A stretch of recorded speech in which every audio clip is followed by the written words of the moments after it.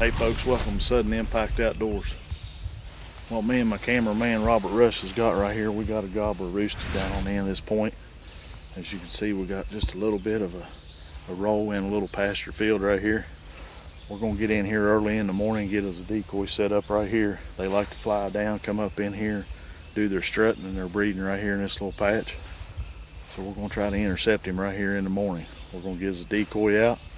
We're gonna let him fly down. We're just gonna give him some clucks, some purrs, and we're gonna see if we can get him come up here, and we're gonna take his head off. So come join us in the morning. Sudden Impact Outdoors.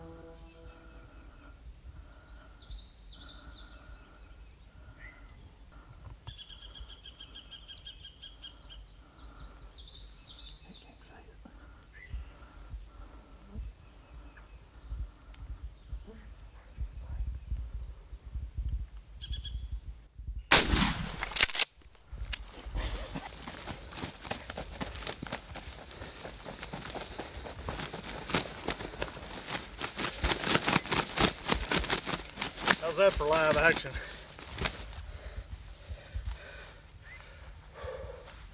Hey, we are. Me and Robert, no hens, 2 gobblers, perfect setup. Wrong. We took off running and left our decoy. So we sat there and purred and clucked, and he strutted and come all the way back down. Just turned away from us, dropped over the hill. So I've got a job meeting. I've got to be in Charleston at 10. We sat until 9. Got up, I was getting ready to shoot the ICAM Extreme tip of the week, never leave your decoy. This bird hammers right across the hill. So we run up from the logging road we ran, set up our decoy back against the biggest tree we could find. Made a couple clucks and purrs and some yelps. Straight in he come. Robert gave me a range before he got here, 44 to that fence. It didn't look like he could see the decoy in the high grass, so he was just going to cross in front of us. So I suddenly impacted him.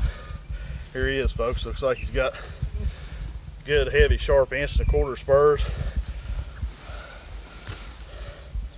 Definitely a 10-inch beard. He's a good 19-pound gobbler. We got to run. We got to get out of here. I've got a meeting. You guys join us again on Sudden Impact Outdoors.